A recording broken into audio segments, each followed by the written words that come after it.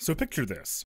One day you see this box sitting on the shelf at Blockbuster Video. The year is 1996, and you're 8 years old. You have absolutely no concept of what this is, because RPGs are incredibly niche outside of Japan. But you sure as heck know who this is.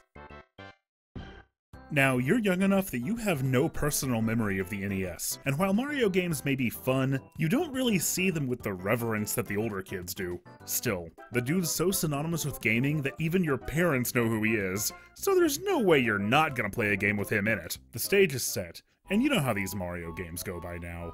Yes, Bowser's kidnapped the princess, yes, Mario's gotta go rescue her, and you're already there. The game gives you control for the first time, just as Mario sets foot on Bowser's doorstep. Huh.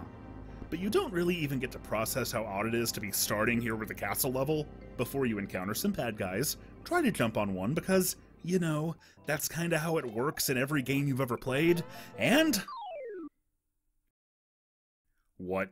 You jumped on an enemy, and it didn't die. It wiped to a completely different screen, and now there are 3 of them, and they're all just standing there, hanging out, walking in place. What's this? What's this? What is... Wait, you know what that is. Aha! Jump! Jump! I mean, that's what you were trying to do in the first place, but yeah! But now you can't move.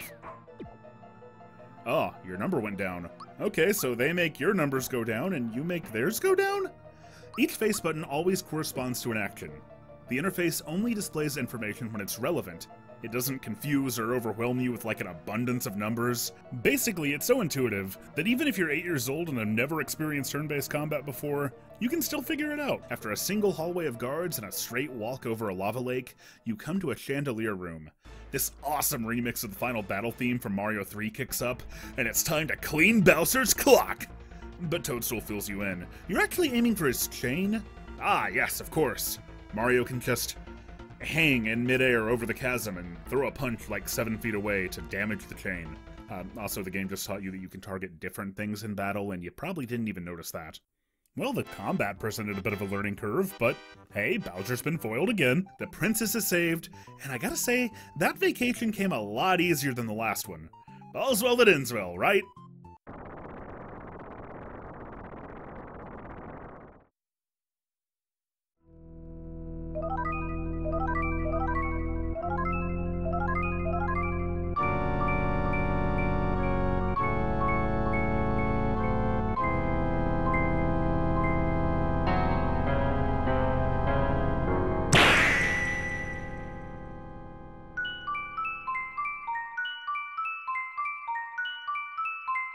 The discordant image of an impossibly enormous sword, sheathed into a castle, is everything to this game. It represents both the inciting incident and the goal you're working toward.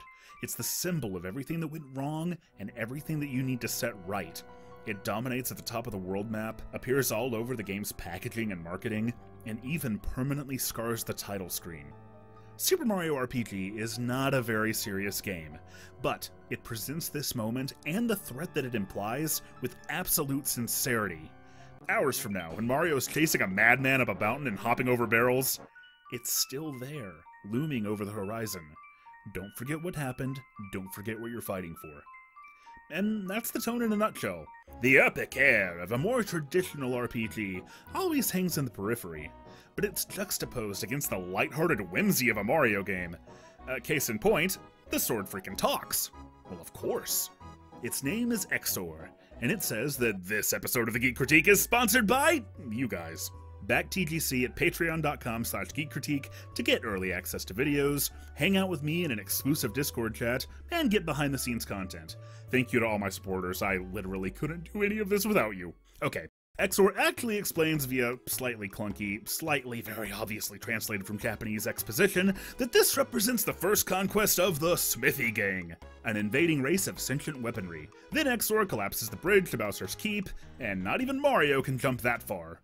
So if we can't go this away, yeah, we'll have to go that away. This game doesn't feature a contiguous world map like many Square games of its era.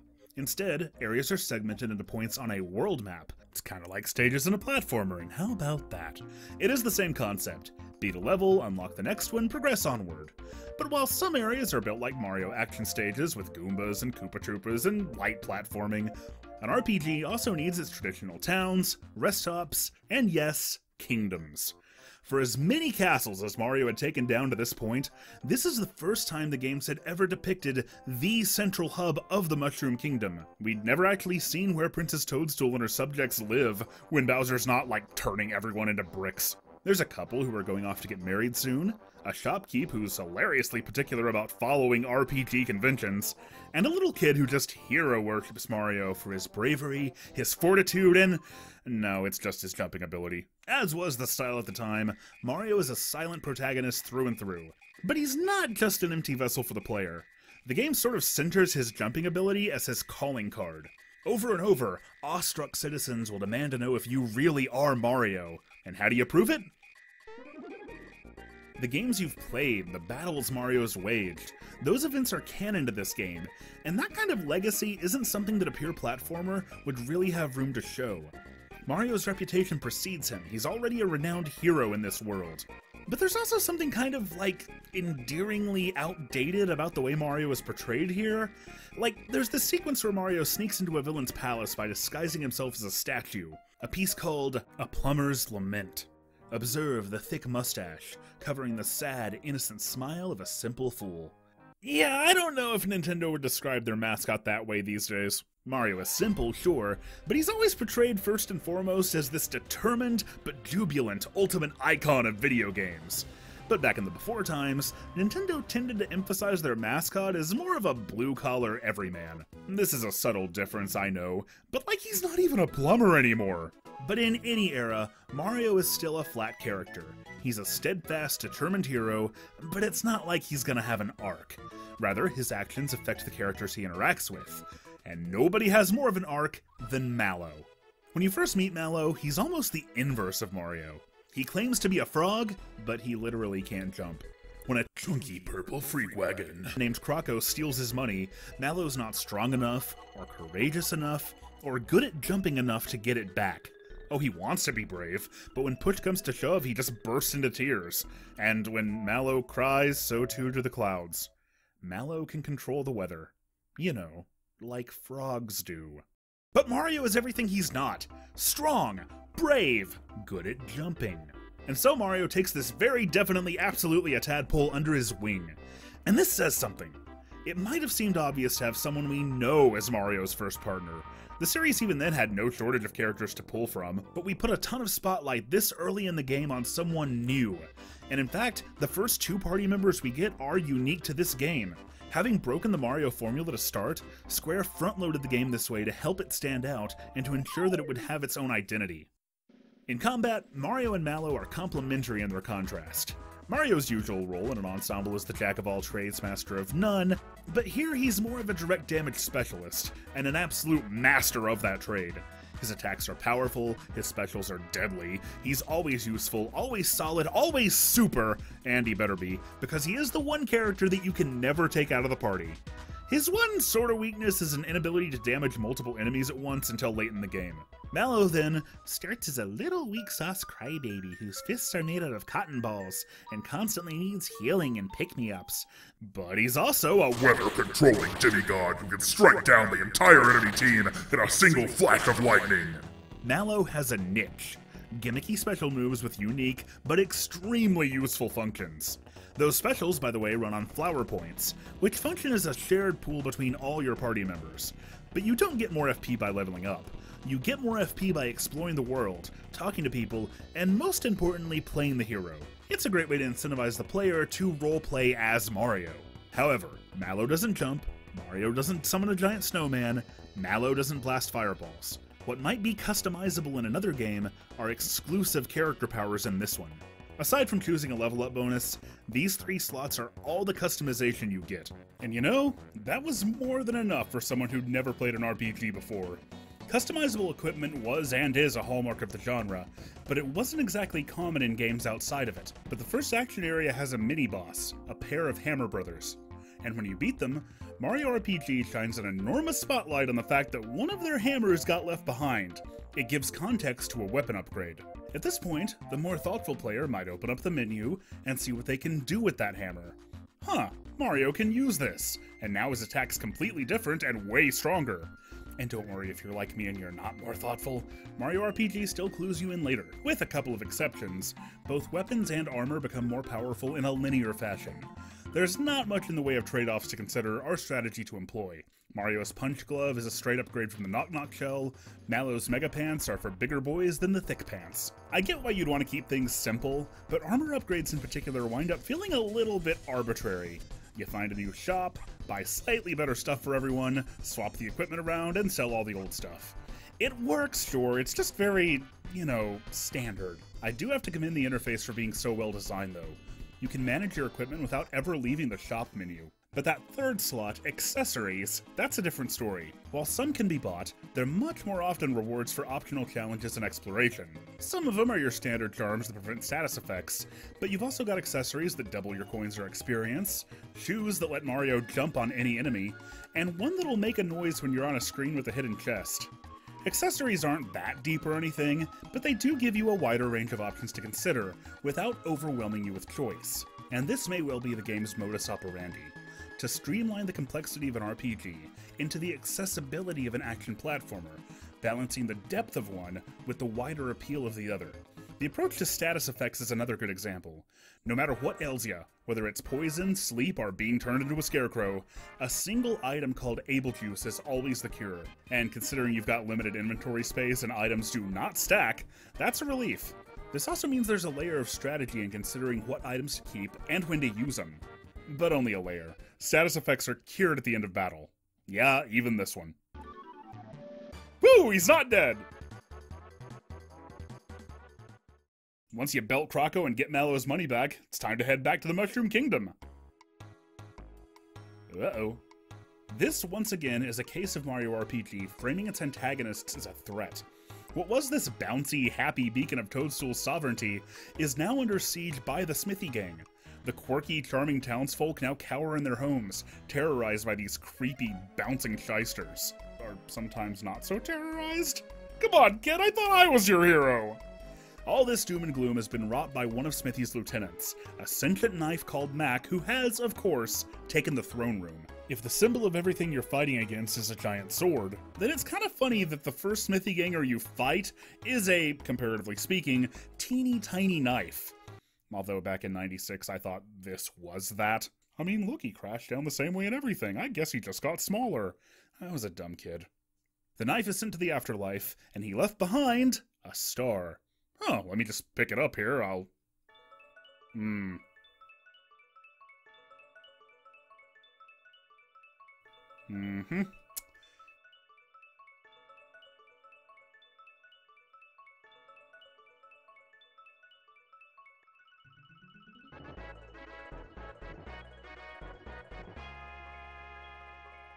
If I didn't know better, I'd say this thing was important. Even though we have no idea what these stars are or why they're significant, the game sure goes out of its way to make it clear that they are. It'll be quite a while before we find out why. But first, we've got to head to Tadpole Pond and find out that Mallow is not a tadpole! Well, no doy. Sorry, do people not say that anymore? We said it a lot in '96. Mallow floated down the river in a basket when he was a baby, and an old man turtle Kermit named Frogfucius took him in. Really, this game is overflowing with Japanese pop culture references that no American kid back then would have caught.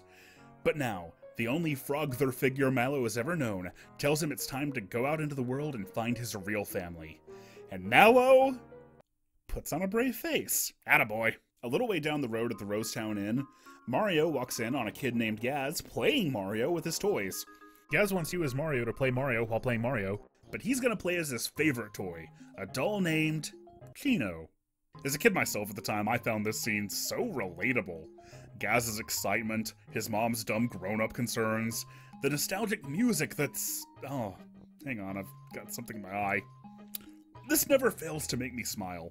Chino's gonna finish the fight with a shooting star shot! And... whoa. Mario, who let's remember can get diced, charged, and crushed and keep on fighting, just got KO'd by a toy. That doll packs a wallop. That night, an otherworldly presence visits the inn. Light shines down from the heavens and... Gino is real. And the scene plays over a remix of the Star Piece Collection theme from earlier. What could it mean? The doll stumbles, walking around on two legs for the first time, and slams headfirst into the stairs. Then leaves without a word. The next morning, Gaz tells his mom that he saw Gino going into the forest! She reacts like the cynical, boring adult with no imagination that she is, but he swears it's true. Could Gaz's favorite toy have really come to life and run off into the woods? Yeah, we just saw it happen, pay attention. Fortunately though, exiting the forest is super simple.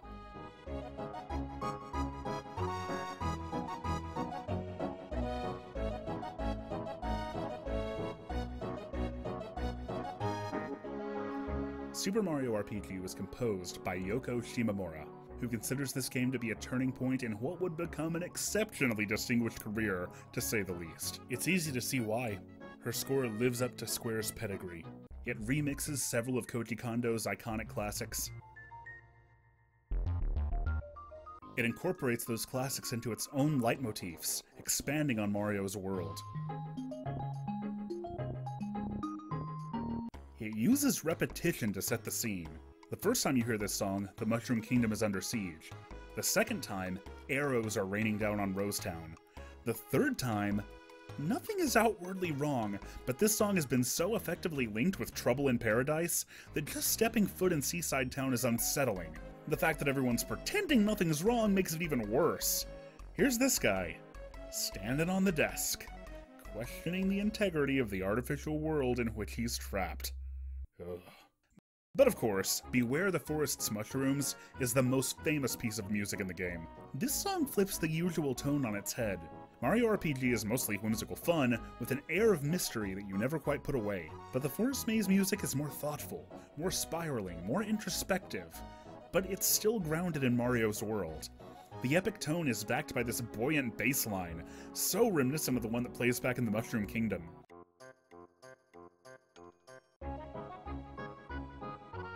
The whole soundtrack is excellent, but this is a masterpiece among masterpieces, and it hasn't aged a day since '96. Unfortunately, the same probably can't be said for these, and I quote, excellent 3D graphics. The characters look like balloon animals, the environments look like dithered plastic, everything's built out of grainy images with the pixels just indecipherably melding into each other. Did anyone really think this looked good? Okay, yeah, I thought this game looked good. Because it freaking did! Here's the thing. This is not what old school video games looked like. It's how they're remembered, it's how they look if you play them now, it's even how new retro throwback games look, but it's not what they looked like at the time. No, they looked more like this. The signal degradation inherent to video standards at the time, combined with the scan lines of a CRT television to hide pixels, to blend gradients, to make fake transparency look real. You can actually see every single pixel, which means it looks nothing like it did back in the 90s. Those hash patterns are actually on the televisions of the day would have blurred together into very nice gradients. When you see an old school game on a modern TV, you can count every individual pixel. But really, this razor-sharp quality isn't such an issue for pixel art. I mean, it's become the accepted default look of old school games for a reason. It might not be what they were quote-unquote supposed to look like, but it's got a lot of charm. However, if you put a game that was pre-rendered on an ACM workstation in the mid-90s on a modern display, it just doesn't work anymore.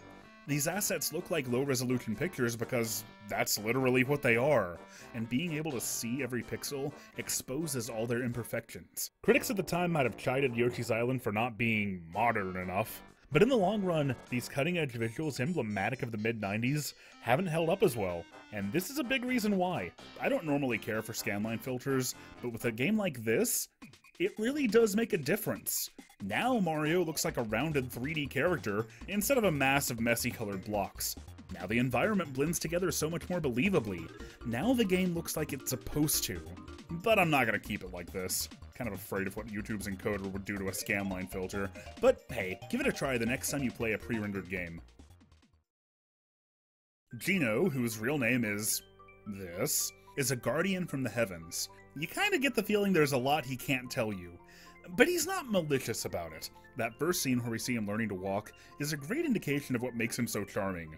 Gino might be a benevolent vessel of the gods, but the vessel he's inhabiting is a wooden doll. The style and timing of Gino's attacks are unique to him, and as we saw earlier, that doll packs a punch. With perfect timing, Gino Whirl can one-hit KO anything that's not a boss. Gino Boost massively buffs both attack and defense. Gino Flash sees him backflip, turn into a cannon, and just... He is the fastest, flashiest, and hardest-hitting member of the team. But that marionette he calls a body can't take a lot of hits. He's a glass cannon. Square really broke the mold when they made this character. There's no one else quite like him, no better icon of Mario RPG itself, and no one left for Smash Brothers that would mean quite as much to me. But heck, even if it never happens, I'll just be happy somebody remembers Mega Smilex. As much as this game builds on Mario's lore, it's the way Square blends those iconic elements with brand new characters and concepts that defines this game's legacy. Gino, meanwhile, defines the game's overarching narrative. He explains that far above the sky, there exists a place called the Star Road, where wishes are granted. But when that sword pierced the heavens, the Star Road was shattered, and wishes can no longer be fulfilled. So now the goal is clear. Collect the 7 stars, repel Smithy's invasion, restore the Star Road. What Gino reveals here is the actual legend of the 7 stars. And it's not revealed until you're a third of the way into the game. The plot keeps you in the dark for hours, building a sense of mystery and suspense. But just as importantly, this decision keeps the game's pacing from getting bogged down with exposition. The embodiment of this legend is Star Hill, a place caught between hope and melancholy. Bizarre star-shaped flowers dot the landscape. Enormous celestial doors jut out of the ground at unnatural angles. The terrain itself is otherworldly, littered with fallen stars, each one representing a wish that has gone unfulfilled. You can even eavesdrop on some of these wishes, highlighting the innermost desires of even the most obscure characters. Seriously though, it's wild how based on a single line, you'll know who it came from. It's another one of those things that reminds you of what's gone wrong with this world, and the familiarity you have with the people living there pushes you forward to fix it. One wish even comes from a member of the party, and that's a cute little character beat.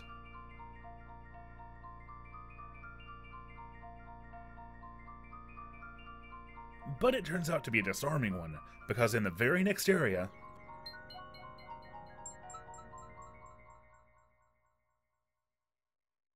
oh, this is so well done.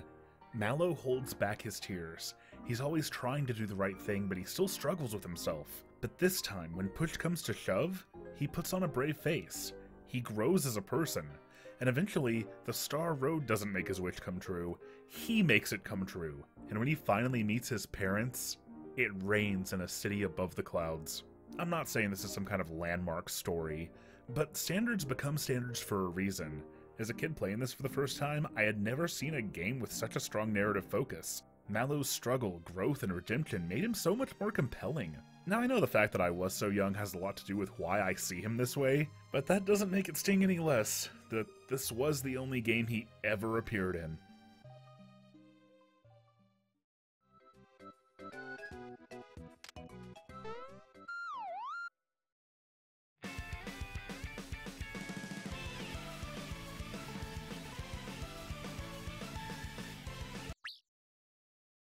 Bowser is shunted from his role as the main villain, and left with no Koopa Troop to command. You run into him trying to rebuild his army early on, but those numbers dwindle until Mario finds his archenemy completely alone and in literal tears over how much he misses his castle, how much he misses his crew, and how much he misses the good old days.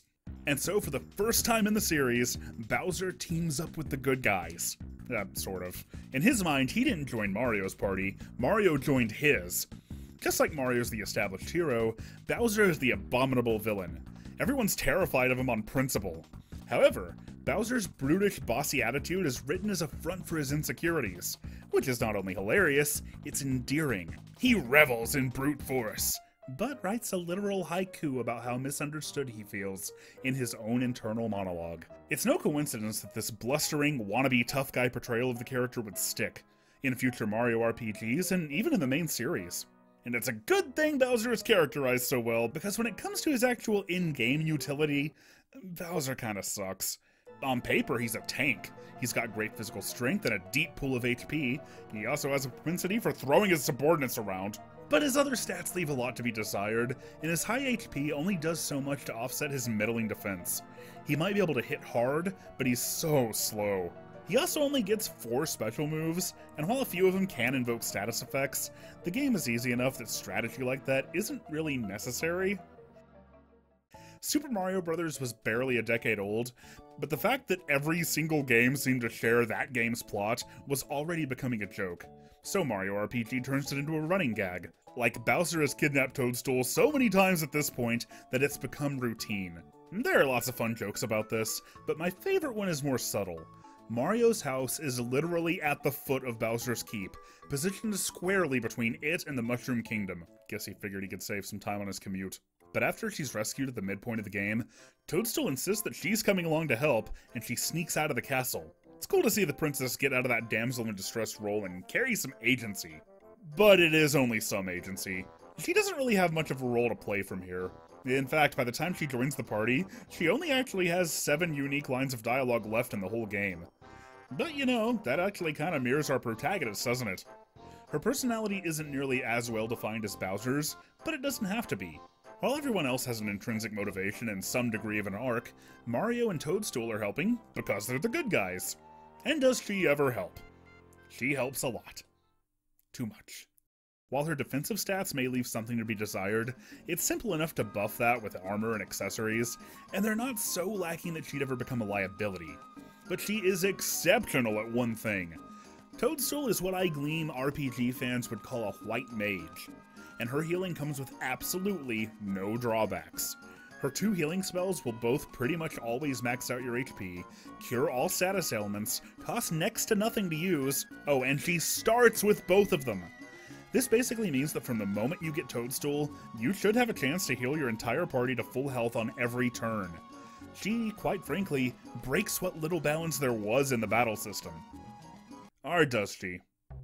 Look, there's a tremendous difference in the way you approach a game you know from one that you don't. Especially if it's something you've been playing since you were very young. And as someone who values replayability so much, I've never really gotten that experience of coming back to an old favorite after a long time. I replay my favorite games so much they never fade to memory.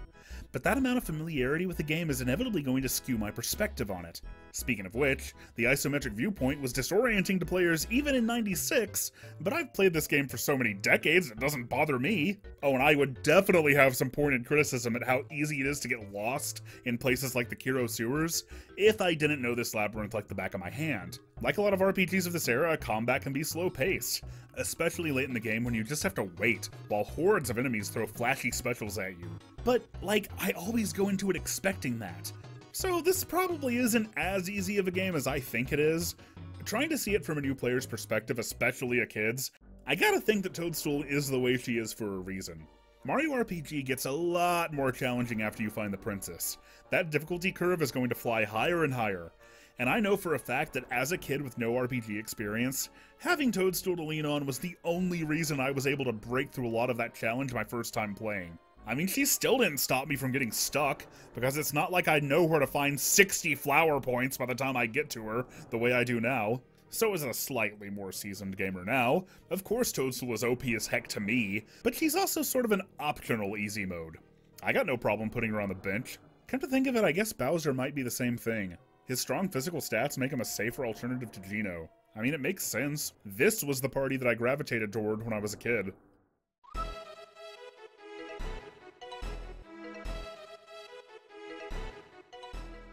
Mario RPG might streamline the genre's conventions, but it always does this with a thoughtful approach that doesn't overly diminish their depth or appeal.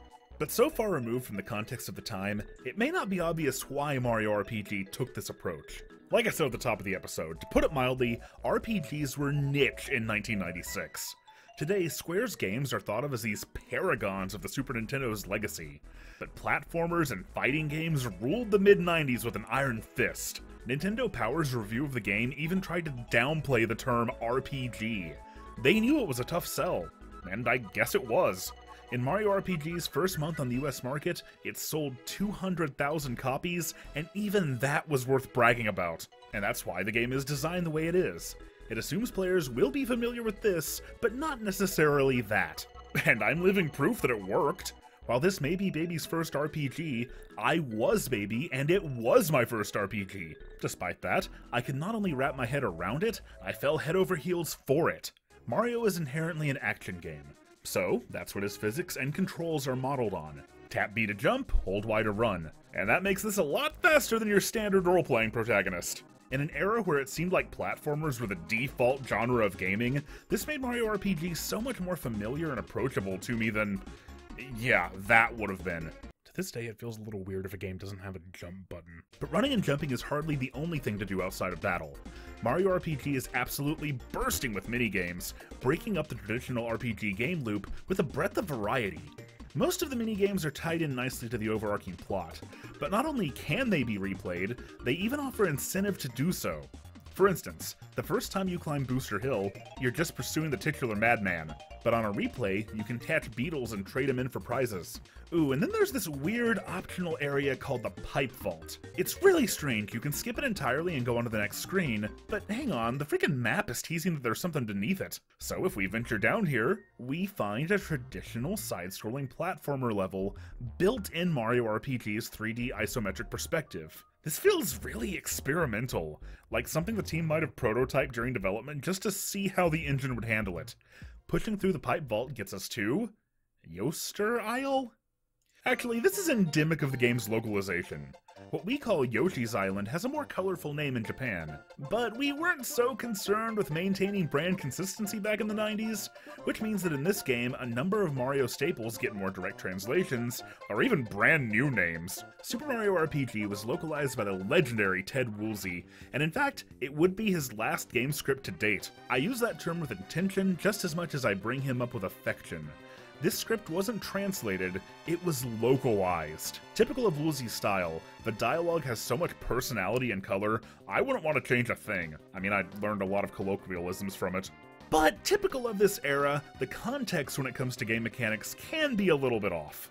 For more on that, let's get back to Yoster Isle. When you first arrive, talking to any of the Yoshis just makes them go... But there's one guy who goes like... It turns out that Boshi here has become a dominant dictator of the island races. Everyone wants to race together, but he insists it's gotta be one-on-one against him. So you've gotta beat him in a race, by tapping A and B in time with the rhythm. However, there are no on-screen prompts whatsoever, and the game commits quite a localization hiccup while conveying what you're actually supposed to do. Press A and B alternately along with the rhythm.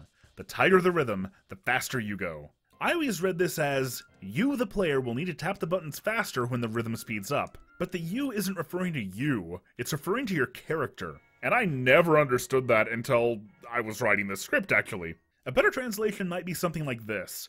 Press A and B alternatively in time with the rhythm. The better your timing, the faster Yoshi will go. Maybe I'd read it differently if I was playing it for the first time now, but I just couldn't wrap my head around this one. I basically won just by spamming cookies. Boshi is the best part of this whole thing. He is to Yoshi what Wario is to Mario. I mean, literally, his Japanese name is Washi. His design is so over the top, and he's not really a bad guy, but he's a competitive, brash tryhard who, even after he's defeated, tells you to race someone slow so you can win. Basing an entire arc of the story on Yoshi's Island would have been so cool. Unfortunately, Yoster Isle turns out to just be a very flavorful side quest. But you know, it's alright. It gave us some more fun characters, and importantly for the legacy of the internet, it also gave us this guy. I'm glad Yoshi's made it into this game. Also, I love how even a race of dinosaurs on a secluded island still receives spam mail. Alright, one more minigame to talk about.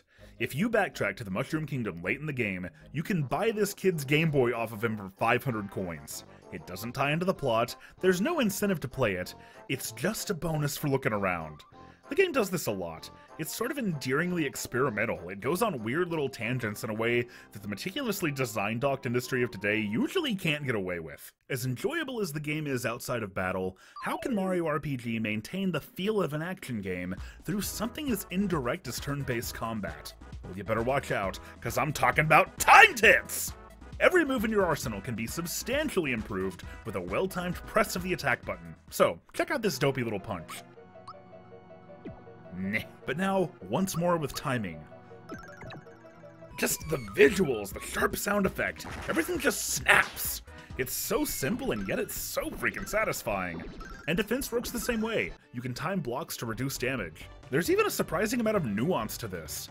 You can partially whiff a hit and still improve an attack, still reduce some damage, or you can get it frame perfect, nail him much harder, or even cut off damage entirely. Mario RPG appealed to my action-oriented tastes on such a fundamental level. The fact that this taught me what an RPG was supposed to be kind of ruined the way I would approach the rest of the genre. In something like this, I'm just selecting moves from a list and watching them play out. But with this, it's like I'm actually involved, I'm actually doing something, my skill is making a difference, and you know how important that is to me. It's not like it's hard, it's not like it should matter, but it's just enough to trick my dumb brain into thinking I'm actually doing something. So can you imagine what it was like to be taught that an RPG was supposed to present its battles like this?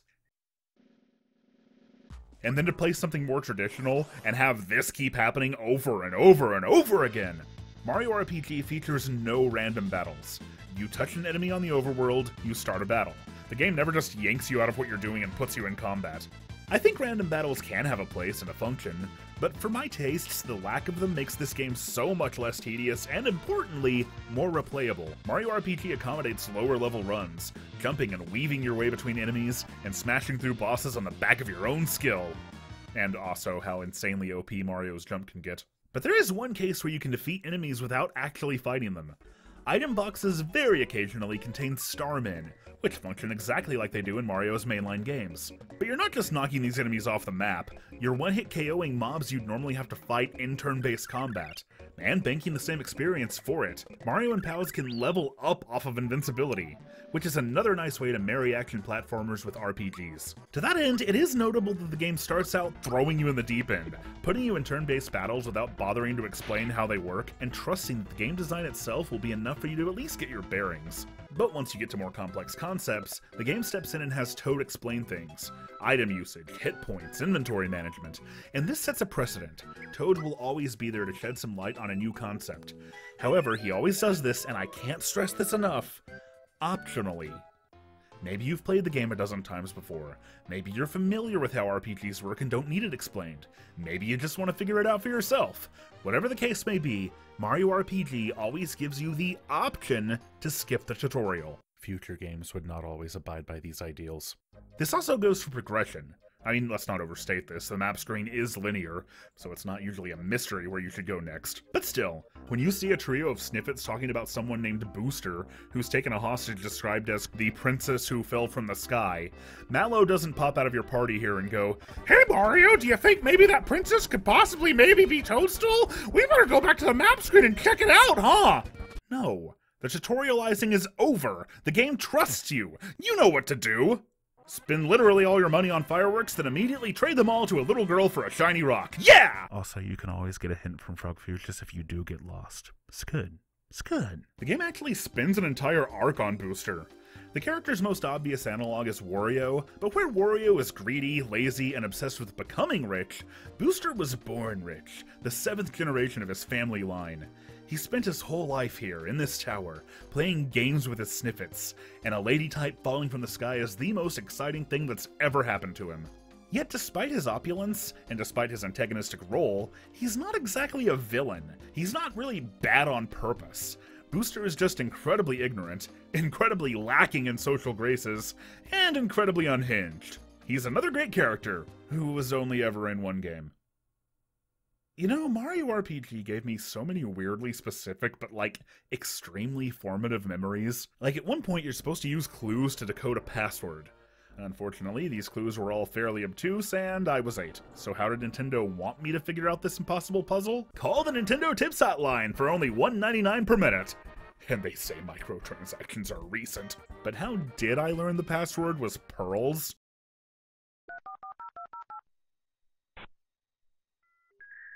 For the first time, I used the so-called information superhighway to beat a game, and that's why you don't have tips hotlines anymore. I'd also never seen a game be so self-aware.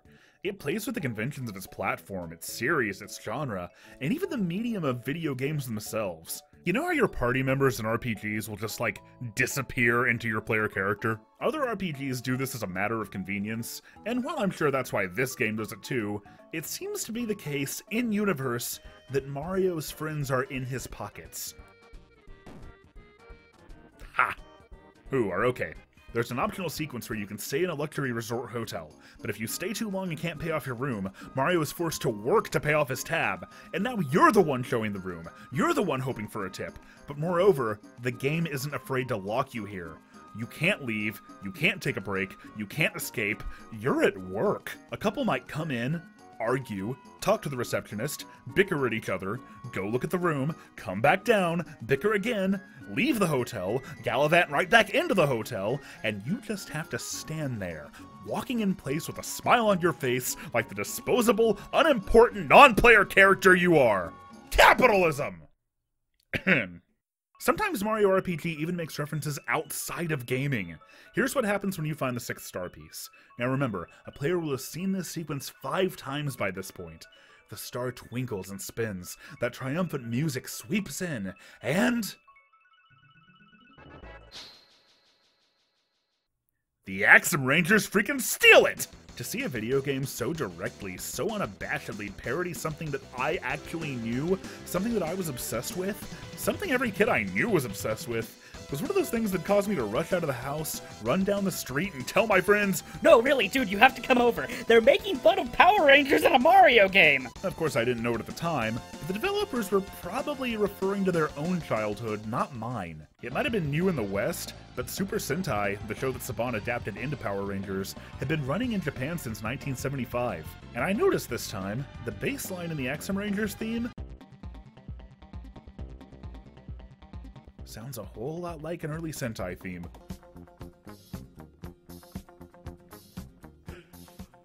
But if I want to talk about formative memories, this room is kind of the epitome of it.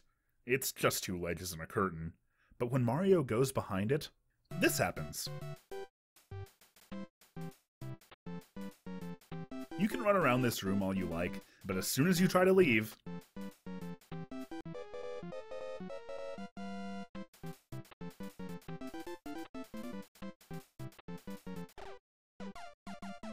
it's a cool little Easter egg, right? It was so much more to me. For some reason, I loved this. I had a specific save slot just for this, just so I could come see it again. Why? I was too little for the NES. My Mario 1 didn't even look like this, it looked like this. And yet something about the low fidelity music, the flat 2D art that, even on a CRT, looked like something from a bygone age. The fact that I knew the game was referencing some ancient version of itself just fascinated me. 25 years later, I think I know why I loved it so much. I can be positively obsessive about charting, analyzing, and understanding the ebbs and flows, the iterations, and the chronology of the things that I love. I love the way settings and character designs change, the way the tone and timbre of a long-running franchise evolves over time, evolves with the times. I love legacy. I think that's why a lot of things that some others despise as like nostalgia pandering will hit different for me. I mean, I love being pandered to as much as the next guy, don't get me wrong, but I'll find this stuff fascinating for things I'm not even a fan of. And video games, by the grace of their interactivity, the persistence of long-running franchises, and the progression of the technology that powers them, tend to evolve, change, grow, iterate, and reflect back like nothing else can. The player is always perched atop the 4th wall, and for the most part, that's more compelling than fiction to me. I was a little tiny baby child who'd come in at the tail end of 16-bit. I'd completely missed the initial Mario phenomenon of the 80s, so to me, this was all that Mario was. And I liked it, but it always seemed a little bit vanilla, a little bit fundamental, a little bit basic compared to my favorite games. I know now how revolutionary these titles really were, but I lacked the context back then to see them that way. But when Mario went behind that curtain, it was the first time I had ever seen a game break through the 4th wall and celebrate its own legacy as a video game. This was Mario's final appearance on the Super Nintendo. It was one of the last games I played before the next generation hit, and it has always felt to me like an epilogue for the 16-bit era. And speaking of epilogues, Mario and his friends do liberate Bowser's Keep.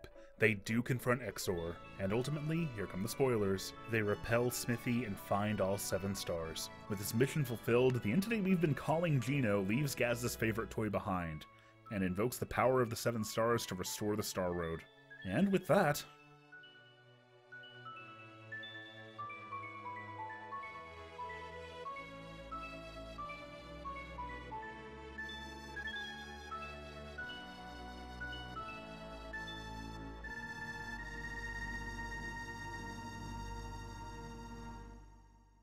And then we get to see what becomes of everyone.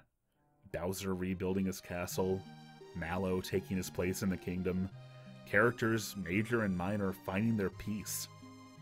25 years later, there's something simultaneously heartwarming and kind of heartbreaking about all this. In too many cases, this would be the final glimpse we'd ever have of these characters. I feel like there's so much more I wanted to say. The truth is, for so many reasons, this script has been one of the most challenging I've ever written. It's been a tough year, and I don't need to tell you why. With everything going on, it hasn't always been easy to find the motivation to keep pushing forward, and I have at times struggled with whether I even had it in me to talk about a game like this. Gameplay and skill mastery and all that stuff is always paramount for me, and I worried I might not be able to convey why I love a game like this. I still don't know if I've done a good enough job, but I do know that at 4:30 in the morning, I finished this game and saw this ending for the first time in at least a decade. I remembered childhood best friends who I haven't seen in twice as long. I remembered playing this with them, how much we loved this game, how many times I'd replay the last boss just so I could see the ending again. I loved it so much, I even recorded it on a video. This game, and this experience, was important to me. Before this, Mario was just another game I enjoyed playing. But in one fell swoop, I had characters I could invest in, a deeper world to obsess over, a legacy to learn about. And before that, I didn't know that was something a video game could do by itself. Mario RPG is the reason I became a fan of this series. I finally understood the pedigree of Nintendo's mascot, why he was so beloved, why he was so important, and what his world was all about. This was my Mario. This was my favorite Mario game. For about 4 months.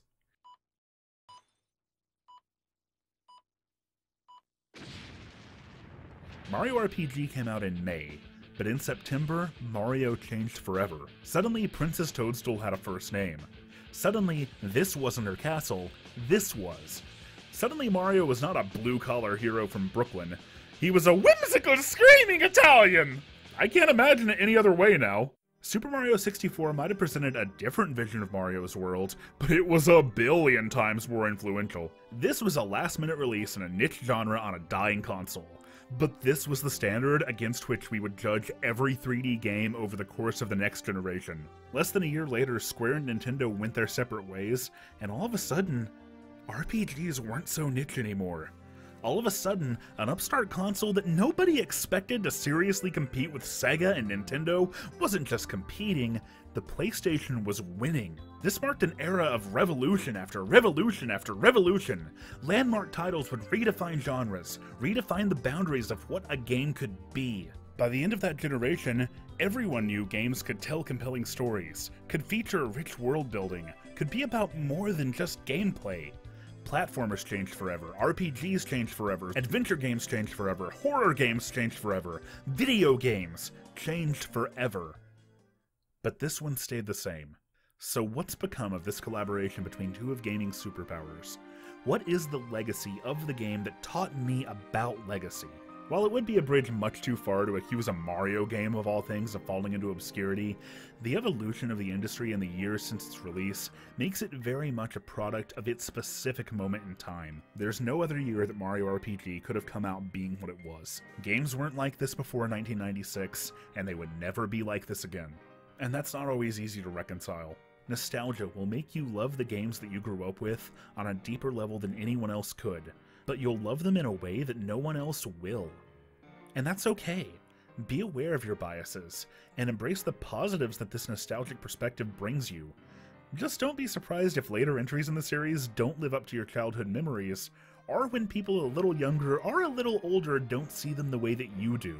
I'm glad I get to have the perspective that I do. And I'll always be thankful that I got to experience Mario RPG the way I did, at the time I did. I think its most ardent fans carry that torch all these years later specifically because so much of what made it special, the tone it struck, the world it presented, the characters it introduced, were one-game wonders. Absence makes the heart grow fonder. Outside of a few cameos, references, and delusional wishful thinking on my part, they've never returned. There never was a direct sequel, and more than likely, there never will be. But it sure did look like it was gonna happen. the very next year, I remember seeing this. I'd played the first game when I was 8, I'd just turned 9, and already Super Mario RPG 2 was on its way. And you can see that episode right now, a week early, over at the TGC Patreon. Thank you all so much for watching, and until next time, you keep geekin', I'll keep critiquin'.